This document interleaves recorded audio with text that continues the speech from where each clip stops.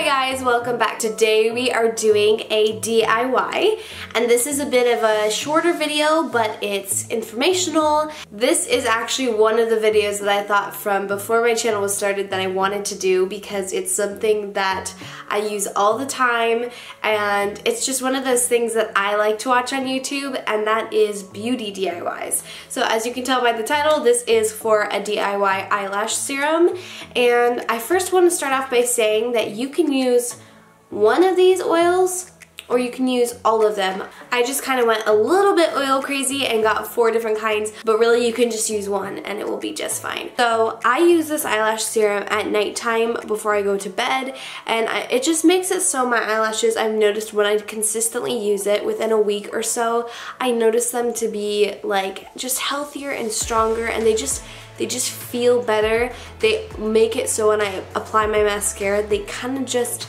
they look better. They look more full of life and less like used up and tired of having makeup always on them and washed off and on and washed off. It's something very moisturizing for them, and so anyway, without further ado, let's get into the instructions. So the first thing that you want to do to make this serum, you want to get your hands on one or all of these: vitamin E oil, sweet almond oil, castor oil, and argan oil. And so what I decided to do was just literally split them equal parts.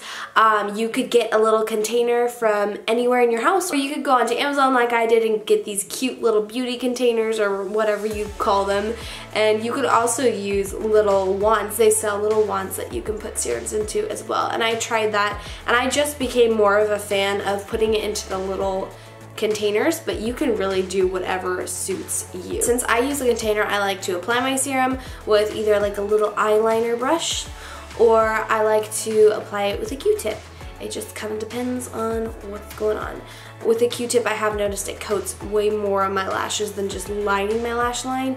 It just depends on if I really want to like really soak those lashes that night in the oil.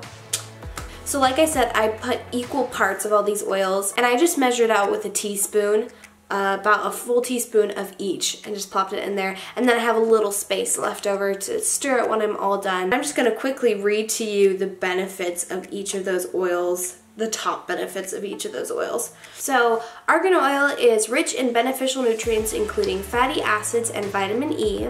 Its properties make it particularly beneficial for the hair and skin, which make it a popular cosmetic choice for many celebrities.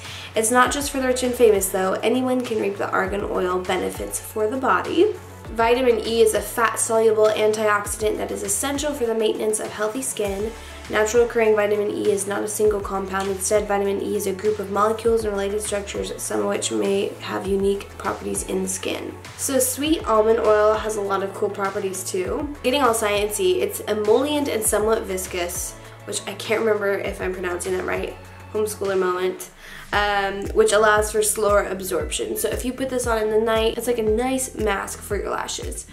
Antipruritic, so it relieves itching. If your eyes are just puffy and swollen and itchy, when you go to sleep that night, who knows, maybe you want to put some of that serum on your eyes with the sweet almond oil. Sweet almond oil contains vitamins A, B1, B2, B6, and E. Always going back to vitamin E, but I thought you can never have too much vitamin E. Honestly, if there was one of these that you had to go and buy, I would say vitamin E. Followed by a close second, which would be castor oil. So what I'm seeing here for castor oil is that it stimulates hair growth and can be used to thicken hair. It's also apparently a wonder product because it can help with acne, healthy skin, beautiful nails, glowing lips, stretch marks, and cracked heels as well.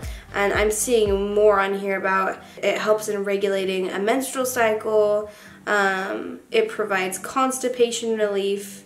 Wow, there's like a lot of stuff on here on castor oil. No wonder why they used to make little kids take a teaspoon of castor oil. Naturally detoxes the liver. Can heal ovarian cysts and fibroids. So anyway, so cool to see nature's medicine like that. Like, these are so full of cool stuff, and I'm getting carried away with castor oil, but actually, honestly, all of them had so many cool benefits. So here's a video of me all tired-faced and messy hair. I had actually just woke up, but for the sake of the video, I wanted to record how it looks for me to apply this stuff. So just, I guess, I guess, deal with that face and that lighting and all of that. Very special moment.